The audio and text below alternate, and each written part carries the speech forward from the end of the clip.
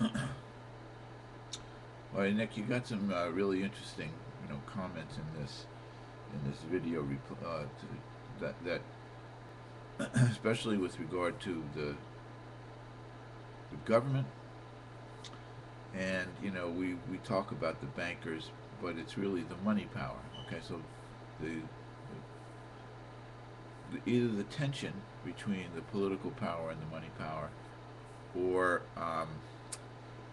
kind of the conspiratorial cooperation um, among the money power and the political power. And so this is what I want to say about it. Okay, that whereas you portray the banks and the government as being some form of an interlocked structure. Okay, uh, the real nature of the political power, okay, and the financial power is more like this, Nick. Okay, this right here is the banks, and this right here is the government. Okay, so that's the real nature of it. Okay, uh, we'll see if the Ron Paul bill, Grayson bill, gets to a vote on the floor of the House or not, and what happens with that.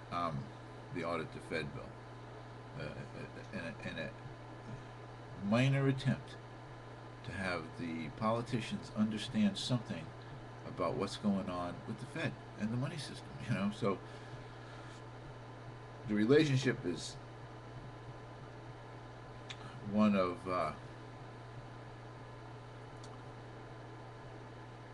banks tell the government what to do, and the government does it.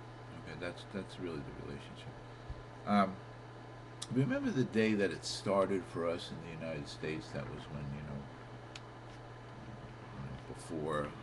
before Bush, stood in deer in the headlights thing and said, my Secretary of the Treasury told me that the financial markets are in danger of collapse, and if that happens, ladies and gentlemen, the history up until yesterday, it will be forgotten. Um, the 9/11 of finance. Um, and my question to you, this is to think about. Okay. First of all, how many people in the government knew that that was the case? That financial system was in that kind of a situation. That the Secretary of the Treasury, and by the way, is he representing the bankers, or is he representing the people of the United States? Is he really representing the ones that are concerned about employment and wages and all that, or is he concerned about the ones that are the financial marketeers? No. Paulson, the banker, and Secretary of the Treasury is representing the banking system. Okay, and he's going to the government and he's saying, I need 750 large, and when you're in that area, 750 large, instead of being 1,000 is billion. Okay, so I need 750 billion. If I don't get 750 billion, the financial system's going to come crashing down. Massive unemployment, a depression like you've never seen. A lot of the things that we're having right now. So, but my point is nobody in the government really understood that. If there were a couple of people in the government, they were people that were worried, that are in there for the purpose of making sure that the financial system survives, the financial system, banking system survives. Not that they're worried about the American economy. Who's the public? Represents the public and worried about the American economy, Nick? Okay. I don't want to get on an aside, but I have to get on an aside right here. You talked about this fact, and think about these rah-rah Americans on CNBC and Fox Business, and I do watch them all the time, by the way. Um, they bring on some expert and they say, well, where would you put your money? And they know that the American economy is in the tank. You know what they say? They say, oh, I'd put my money in overseas markets. Okay, now where do they get that money?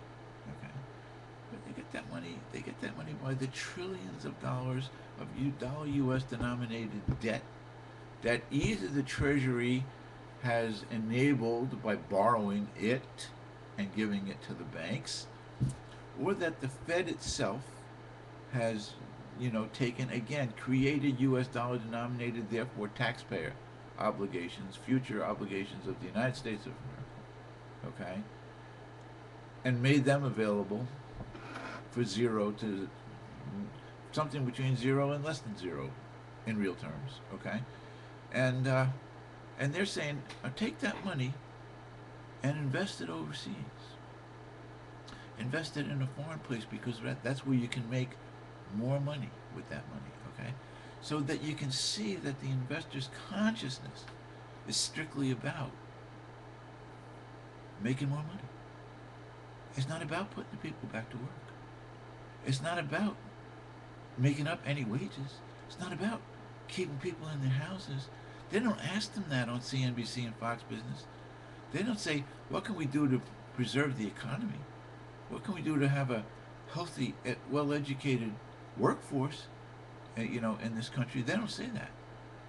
They say, where can I make more money? And they'll advise them to put it overseas. They'll put it in Bahrain, They'll put it into China. They'll put it into the return of from a bank that's an enemy of the United States, or a potential enemy of the United States, okay? And I am that kind of nationalist, okay? I am a nationalist that says it's our money system. The money system of the United States of America should be used to better the people of the United States of America. I'm not saying that we should ignore our, obligations to help the rest of the world at all. We should do it with an open book, saying this is what we're doing, and this is why I've worked for international organizations,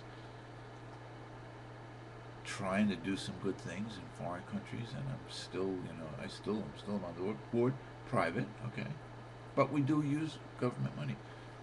Point being, it's the money interests that's controlling the government. It's not the other way around. Now, we happen to have, the most private among the central banks, and it's an interesting enigma of the overall situation, because people are starting to understand what it means. Like, for instance, when the Fed takes out dollar U.S. denominated dollars, and they're ultimately the burden of the taxpayers of the United States, that is to say, the United States of America, versus Great Britain, where there's a more government-controlled bank, where the money that's being borrowed is actually more of a burden, a direct burden to the government, as opposed to the economy. The economy. So there's a lot of looking at, what the mechanics of that, working that out. But nothing supersedes the fact that it's the money power that's in control. I was rereading American Monetary Policy, which is Goldenweiser's book, about these structures. Because why? Because that's what that's what the central bank research papers are about these days. And Goldenweiser made a comment in there. He said, people are worried.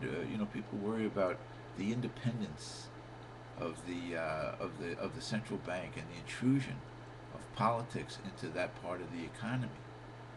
And he said something to the effect that that's a errant notion, that the intrusion is clearly in the other direction. Okay, we are a political economic system. That's why the United States of America is a political economy, geopolitical economy. For 150 years, you got to realize this is a 60-year-old book.